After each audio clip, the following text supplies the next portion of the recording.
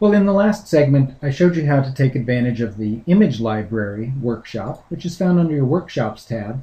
And it's this panel over here on the right side of the screen that provides a convenient way to store 2D content like bitmaps and JPEGs for different things like warning symbols, icons, or maybe pictures of tools or fixtures or things that you might want to use. Well, a lot of this content comes right out of the box, but I want to show you now how to customize this with some of your own content.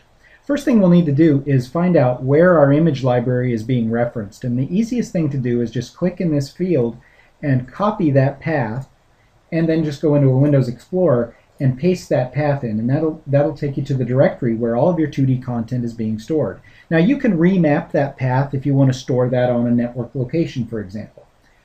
I've got another icon that I want to put into this library, and it's a picture of a cordless screwdriver.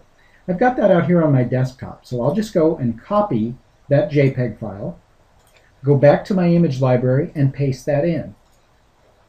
Once that image is pasted in, I'll go back to Composer. Now you won't see the image library panel update dynamically. To do this, you'll need to just go into another directory and then back out again to get that to refresh. So I'll just double click on this widget directory and then back out again, and I should see my library is now refreshed with my new icon.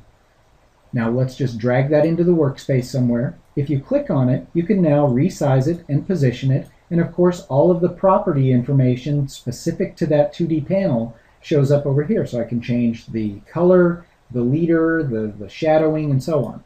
Let's put an attachment leader on this, maybe an arc tooltip. Now by default that's going to come in pointing sort of to the middle of the model, but while that's still selected, you'll notice that I have a little handle, a little red dot. If I just grab on the dot, now I can drag that and position that where I want, and maybe zoom in on this a little bit, so that now I have a very clear illustration of what tool is required for this procedure. And that's looking pretty good. That's a great way to use the image library anytime you need 2D content inserted into your 3D scenes in SOLIDWORKS Composer.